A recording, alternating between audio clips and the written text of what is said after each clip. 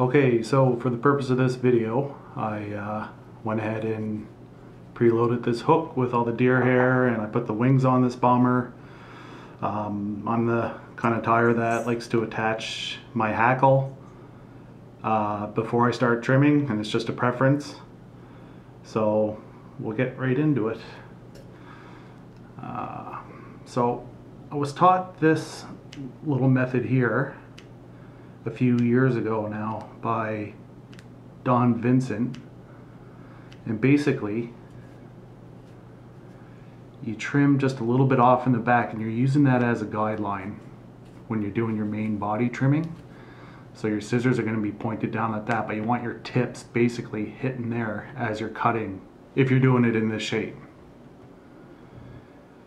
So your first cut is usually the one you've got to be most careful with,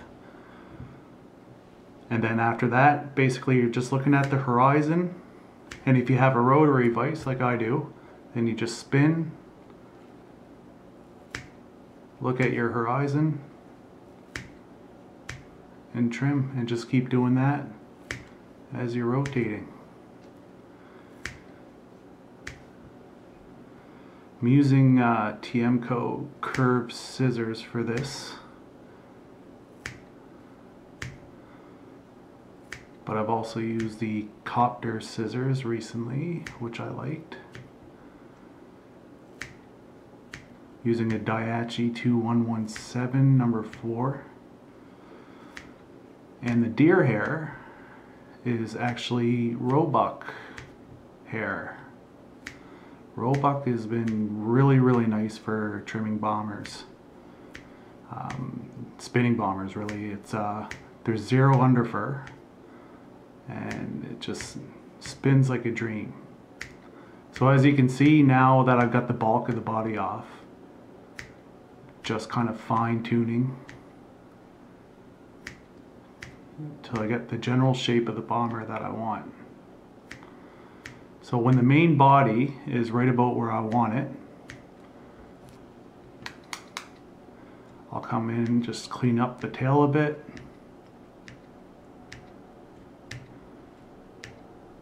I usually like to do my bomber bodies like this, in like a long cone shape. Some people prefer the cigar shape. I guess it's all just a matter of preference. Alright, so now I come in and I put my scissors right in here and I turn them in a bit, and then again you're rotating.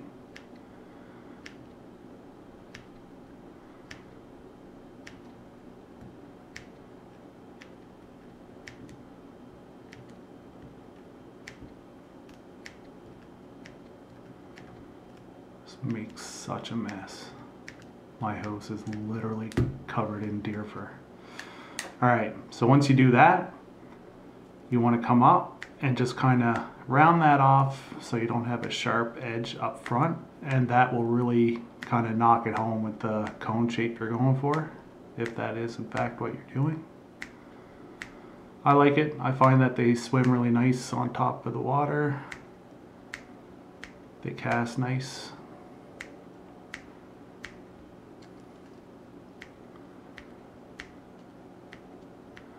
I'm going to leave it a little bit straggly just so we can really demonstrate how this method works.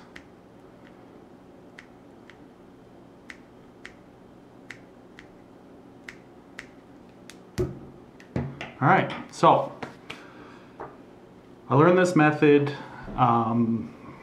probably about 4 years ago, and it's really when I took fly tying a lot more seriously.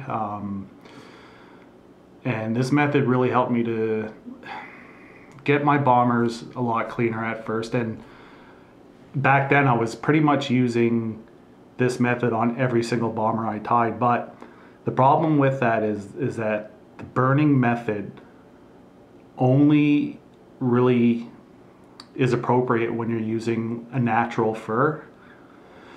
When you're using dyed fur and you burn it and then scrape it, it tends to change the color a lot, and it's not subtle either. It's pretty drastic. So I recommend that if you're going to use this method, just try to keep to using it on natural bodies where it doesn't really make too much of a difference.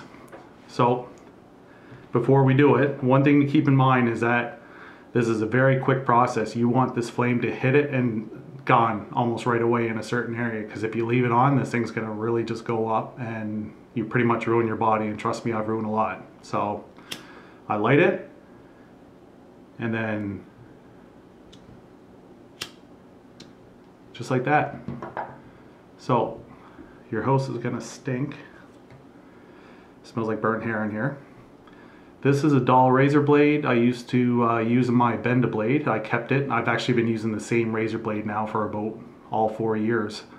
I find this is the best way to do it. Some people have used sandpaper to take them down, but basically you take your dull razor and you bend it and just bring it up the body, and you can see the ash coming off. You can even give it a little gentle blow as you're doing it, and it'll keep it out of your face.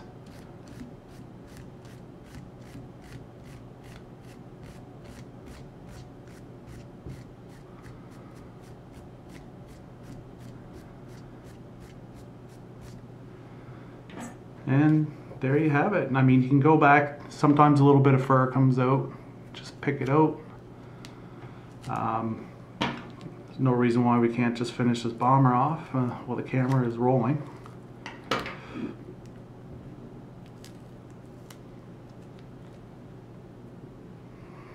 I'm still getting used to this new jaws. I'm using the big game jaws, and oh, there it is. One thing I can tell you is if you're missing the groove on these jaws, the jaws, when that hook finds its groove, it's going to let you know, and everybody else in the room. Alright, so again, this is not the way everybody does it. This is how I do it. I don't claim to be a professional by any means, but if I could pass on a few tips that I learned right off the bat and save some people some time, I think I've done what I wanted to do. Most traditional bomber guys will say you get 5 turns of your hackle to the top, and that's all fine and dandy. You know, it's like art. It's subjective. It's what you prefer. I don't prefer that. I prefer to put them in around this far apart. I've always liked the look of it. Really, I should be rotating my vise right now because it works a lot easier that way. But I just really love a lot of hackle. And usually guys that get bombers off me, or girls that get bombers off me, order them off me because this is how I tie them. So, but you can see how clean the body is, and really that burning method helps a lot. Also, a good pair of scissors is huge. I mean, like anything in fly tying, your gear is really, I would say, at least 60% of it. And I usually pull this back, and I create a little bit of a ramp from the eye of the hook back to the base of this calf tail tied in, just to kind of make it pop up a little bit. This head's a little bit bigger than I would like it to be normally, but yeah. I use an S whip finisher, and I don't, before anybody starts cutting in and commenting saying you're using that wrong, yada yada yada, I know I'm using it wrong. It works. This is how I was taught by my grandfather probably 15 years ago, and it's been almost impossible for me to change. So there you have it. This is an orange bomber, and it was done with the Singe and scrape method. So I hope you really enjoyed that and maybe learned a tip from it, and thank you very much.